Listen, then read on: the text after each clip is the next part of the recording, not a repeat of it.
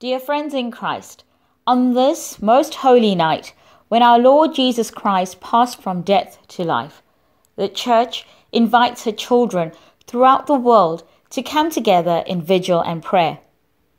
This is the Passover of the Lord, when we venerate him in the mystery of his death and resurrection. And through the celebration of the Paschal mystery in word and sacrament, he renews our faith and hope in his eternal life with the Father. Father, as we share in the light of your glory, through your Son, the light of the world, sanctify this new fire and inflame in us new hope. Purify our minds this Easter celebration and bring us to the feast of eternal life. We ask this through Jesus Christ our Lord. Amen.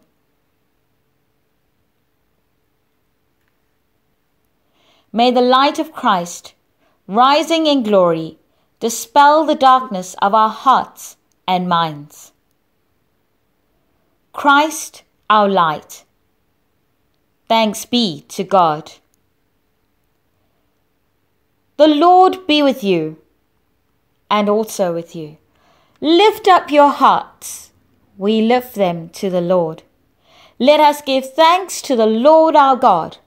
It is right to give him thanks and praise.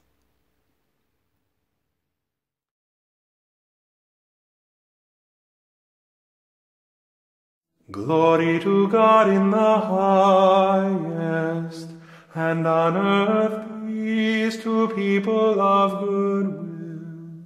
We praise you, we bless you, we adore you, we glorify you, we give you thanks for your great glory. Lord God, heavenly King, O God, almighty Father, Lord Jesus Christ, only begotten Son, Lord God, Lamb of God, Son of the Father, you take away the sins of the world, have mercy on us. You take away the sins of the world, receive our prayer. You are seated at the right hand of the Father, have mercy on us. For you alone are the Holy One, you alone are the Lord, you alone are the Most High, Jesus Christ,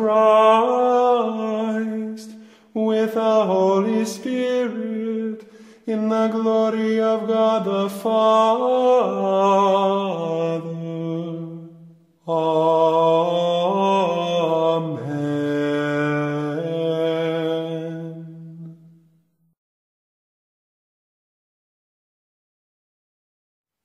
We pray the collect of the day together. Almighty God, this night explodes with the radiance of the risen Christ. Set us ablaze with the power of your love and propel us into the world to live and proclaim the gospel of the living Lord, who lives and reigns with you and the Holy Spirit, one God, now and forever. Amen.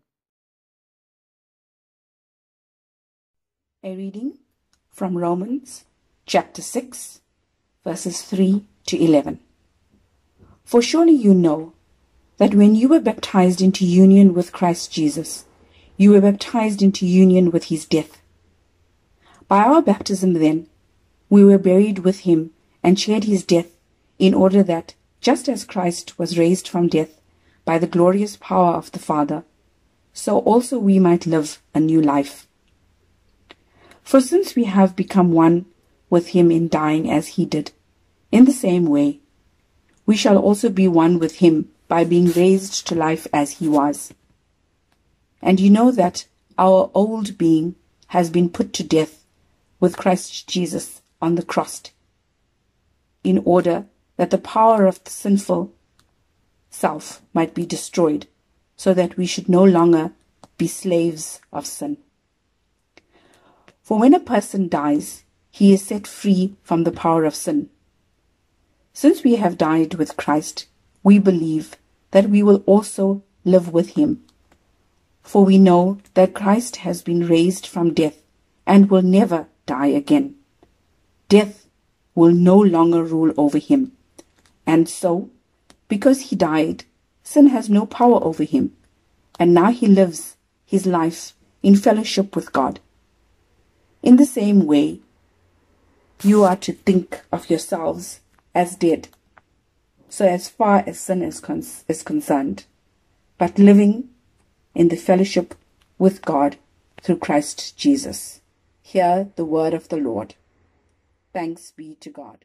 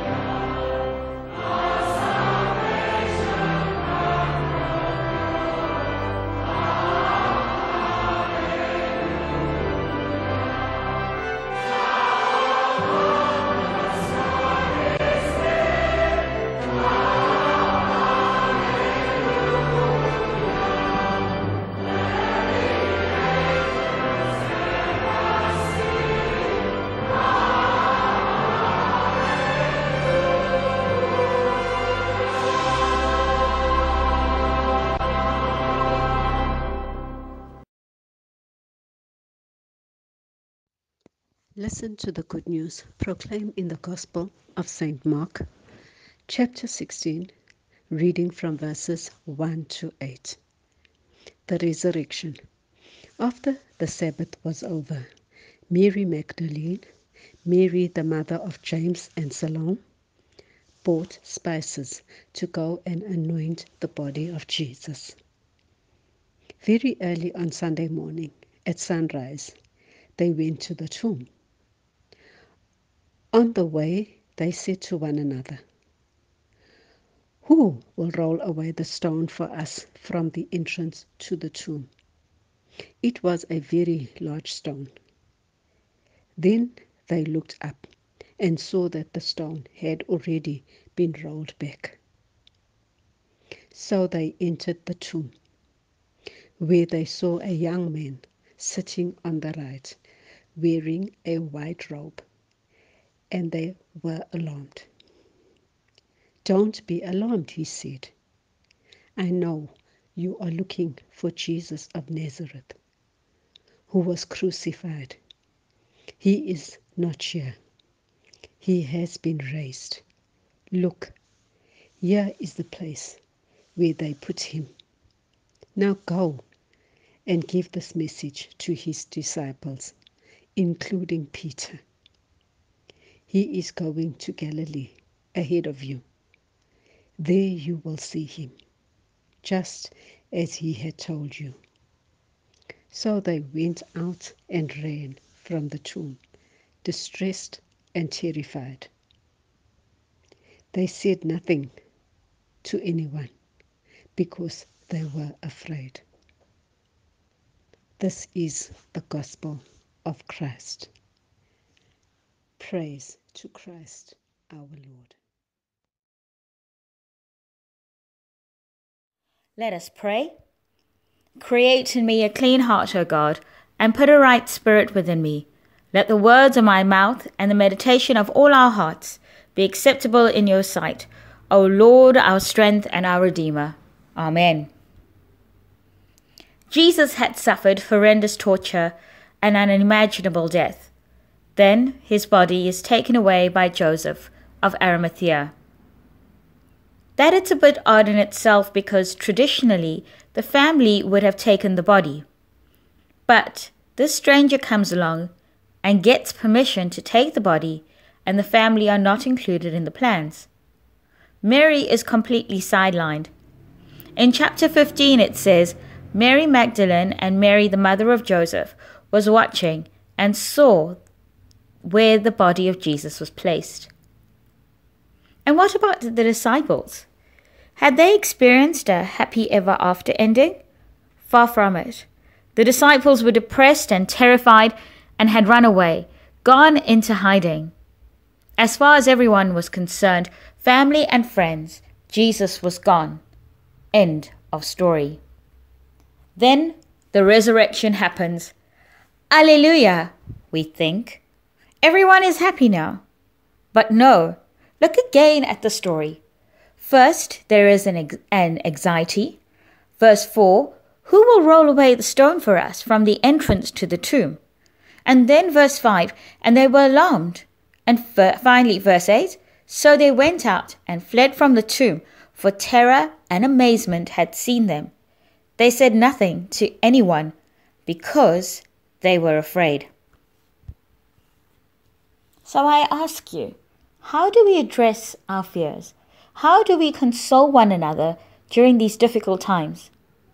We, like the woman who encountered Christ at the tomb, must have responded by going forth in joy, confident that it's the risen Christ who sends us, accompanies us, and reassures us. As we experience physical distancing, self-isolation, quarantine, and economic uncertainty, we are compelled to find a new way to proclaim the good news that Christ is risen. As Peter tells us, always be ready to make your defense to anyone who demands from you an accounting for the hope that is in you. 1 Peter 3 verse 15. Now, more than ever, we must be Easter people who proclaim that Christ is risen. He has saved us from our sins, and he is with us always. From Mark's Gospel, both the fear and the joy that was present among the first witnesses of the resurrection and continues to be our feelings today when we seek to witness Christ who is among us. Jesus reassures us with the words, "Do not be afraid." What is the source of fear that the woman experienced? Perhaps it is the fear that their credibility will be questioned and that the message will be rejected by those who receive it. Perhaps they wonder if what they have heard and seen isn't true and was only imagined. Perhaps they fear that they would be harmed by the forces that brought about the death of Jesus. And perhaps it was simply the fear of the unknown. No doubt there were many reasons for their fears that Easter morning. Yet, at the same time, their fear was tempered by an immense joy. Suddenly, in the midst of their profound grief, they encountered Christ who tells them, "Do not be afraid. Go and tell my brothers to go to Galilee. There they will see me. Matthew 28:10. And the joy that springs from this encounter compels them to go and proclaim the good news. It is a joy that cannot possibly be contained. And so they run to find the apostles, who had taken shelter in fear for their lives, and tell them, "He is risen." What a joy rooted in hope, a joy steeped in the awareness that God's love knows no bounds. Like the woman who encountered the risen Christ, they too are filled with fear. We fear that our proclamation will be rejected and not considered credible, especially in times of prosperity when people feel that they do not need God, or in times of desperation and suffering as we are currently experiencing today with the COVID-19 crisis. With this surprising pandemic, many are fearful of the long-term job loss and are worried about how they will pay their rent, feed their children, and meet their responsibilities with diminished financial resources. For some, such as those who are in hospital and long-term care facilities, their fear of isolation is particularly increased when they are told that they cannot receive visitors. Parents are struggling to find ways to explain the crisis of the coronavirus to their children, whose daily routines have been radically changed. For us in the Christian community and in other parts of our global village, we are faced with the prospect of not being able to gather together in our parishes to celebrate Easter, which is the heart of the entire liturgical year. Questions arise about how to mark the Easter Triduum in our families in meaningful ways. How can we live as a truly domestic church at home during this time of crisis? As people of faith,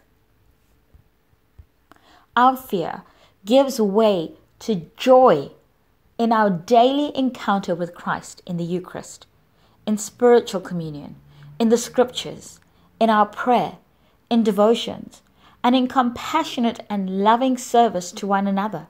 And these encounters, even if by social media, provide us with the courage and conviction of our faith, so that even in the most challenging times, we can boldly proclaim the death and resurrection of Christ through our words and actions. Jesus has set us free from sin and death, and we share with him the same mission prophesied by Isaiah. The Spirit of the Lord is upon me, because he has anointed me to bring good news to the poor. He has sent me to proclaim release to the captives and of recovery of sight to the blind. Let the oppressed go free and proclaim the year of the Lord's favor. Isaiah 61 verses 1 and 2. When we address our fears through the eyes of faith, we are freed to bring about an authentic and lasting spiritual and social transformation by addressing the injustices around us, but also by discerning the sign of the times. For God's presence is active and saving at each moment of our daily lives. As we celebrate Easter, we are reminded of the Paschal candle from which the candle given to us at our baptism was lit, making us bearers of Christ's light, sent forth as missionary disciples to bring his light to the world. As Easter people, we have encountered the risen Christ. We acknowledge him and we proclaim him. He has called us and we are free to follow him. Let us do so ever more faithfully, keeping our eyes fixed on his light, which shines on our path, and let us go forth to tell the Lord's brothers and sisters that the kingdom is near, that he himself is the kingdom, risen and alive for all eternity.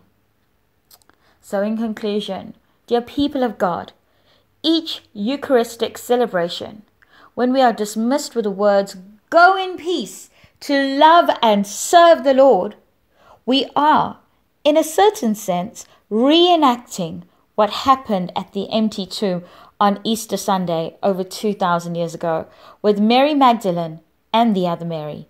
These women encountered Christ and were sent forth with fear and joy to tell others. And they went forth as witnesses, as disciples on a mission, missionary disciples. And so this Easter, as we proclaim, "Alleluia! Christ is risen. He is risen indeed. Alleluia!" Let us go forth in joy. Amen.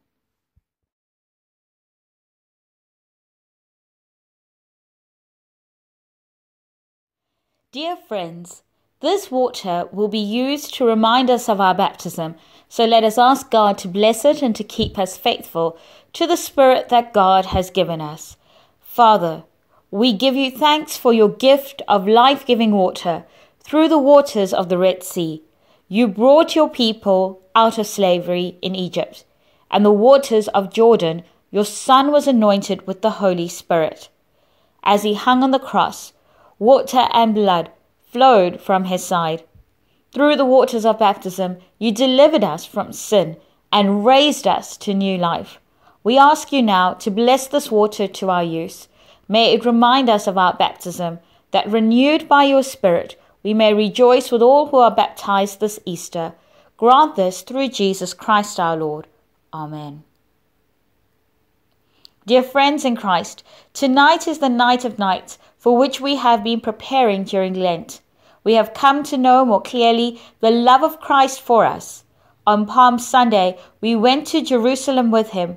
We followed him day by day until on Good Friday, we stood at the foot of the cross as he died for us in the fullness of his love. Tonight we rejoice in that great love. As we celebrate the Paschal mystery of his death and resurrection, we remember that at our baptism we were buried with Christ and raised with him to newness of life. If you have your lighted candles, we hold them to remind us that we share in this light of Christ. Let us now show our thankfulness by renewing the solemn pledges which were then made to renounce the world, the flesh and the devil, to believe the Christian faith and to keep God's holy will and commandments. I ask you therefore, do you renounce the wickedness of the world, its greed for possessions, power and status? Yes, I renounce them all. Do you renounce all that corrupts our human nature, pride, selfishness, and lust? Yes, I renounce them all. Do you renounce the devil, the author of all evil and the father of lies? Yes, I renounce him. Do you believe and trust in God the Father, the maker of all? I believe and trust in him. Do you believe and trust in his Son, Jesus Christ, the Redeemer of the world? I believe and trust in him. Do you believe and trust in his Holy Spirit, the giver of life? I believe and trust in him. This is the faith of the Church. This is our faith. We believe and trust in one God, Father, Son, and Holy Spirit. Will you faithfully play your part in the life and fellowship of the Church? With God's help, I will. Will you gladly obey the commandments of God and seek to do his will? With God's help, I will. Will you, by your life and witness, share in the Church's mission to proclaim the gospel and to set forward peace and justice among all people? With God's help, I will. Almighty God, who gives you the will to do these things, grant you also the power to perform them, that he may complete the work which he has begun in you, through Jesus Christ our Lord. Amen.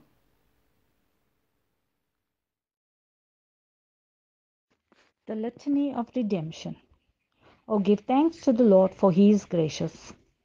for his mercy endures forever. Who has loved us from all eternity, for his mercy endures forever. Who only does great wonders, for his mercy endures forever.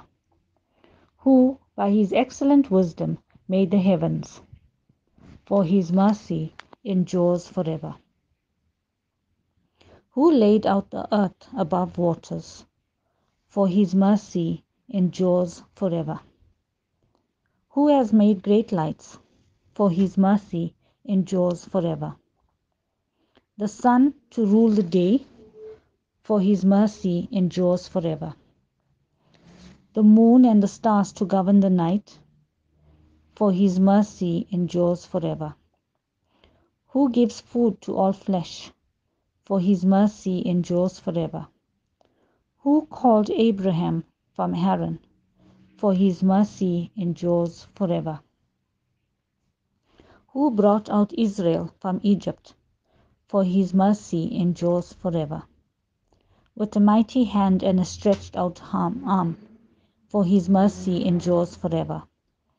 Who divided the Red Sea in two parts, for his mercy endures forever. And made Israel to go through the midst of it, for his mercy endures forever. Who led his people through the wilderness, for his mercy endures forever. Who remembered us when we were in trouble, for his mercy endures forever. Who for us and for our salvation came down from heaven, for his mercy endures forever, and was incarnate by the Holy Spirit of the Virgin Mary, and was made man, for his mercy endures forever. Who by his cross and passion redeemed the world, for his mercy endures forever, and has washed us from our sins in his blood, for his mercy endures forever. Who on the third day rose from the dead, for his mercy endures forever, and has given us the victory, for his mercy endures forever. Who ascended upon high, for his mercy endures forever, and opened wide for us the everlasting doors, for his mercy endures forever. Who sits on the right hand of God, for his mercy endures forever, and ever lives to make intercession for us, for his mercy endures forever. For the Lord our God is a merciful God, who loves all that he has made, and to him is due all glory, honor, and worship, to the Father and the Son and the Holy Spirit, now and forever, world without end. Amen.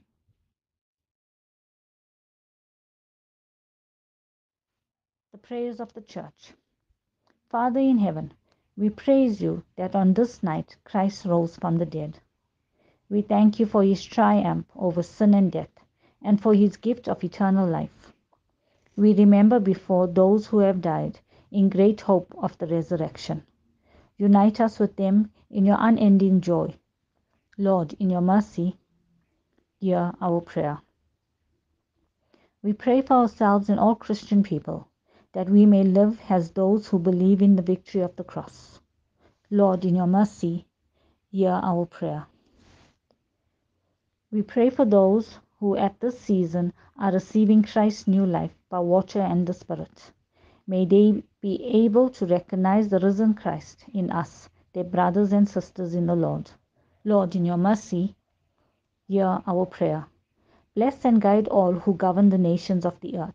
Help them to know what is right and to do it. Lord, in your mercy, hear our prayer. We pray for all who suffer or are troubled.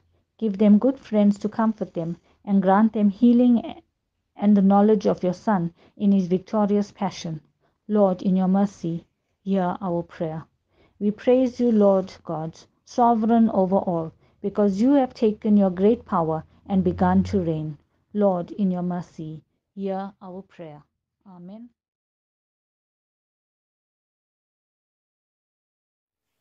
This is the day which the Lord has made. We will rejoice and be glad in it.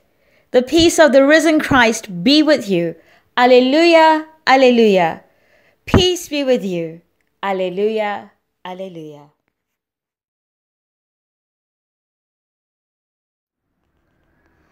Jesus, may all that is in you flow into me. May your body and blood be my food and my drink. May your passion and death be my strength and life. Jesus, with you by my side, enough has been given. May the shelter I seek be the shadow of your cross. Let me not run from the love which you offer, but hold me safe from the forces of evil. On each of my dyings, shed your light and love. Keep calling to me until that day comes when, with your saints, I may praise you forever. Amen.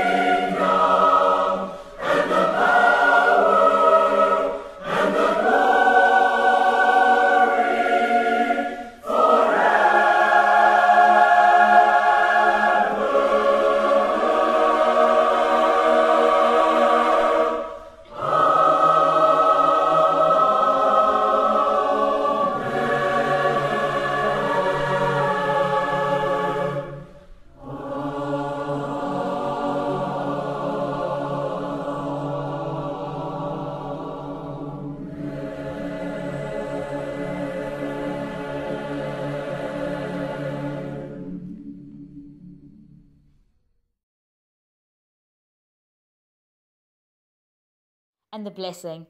God the Father, by whose love Christ was raised from the dead, open to you who believe the gates of everlasting life. God the Son, who in bursting from the grave has won a glorious victory, give you joy as you share the Easter faith. God the Holy Spirit, who filled the disciples with the life of the risen Lord, empower you and fill you with Christ's peace. And the blessing of God Almighty, the Father, the Son, and the Holy Spirit be among you and remain with you always. Amen. With the risen life of Christ within you, go in peace to love and serve the Lord. Alleluia, alleluia. In the name of Christ. Amen. Alleluia, alleluia.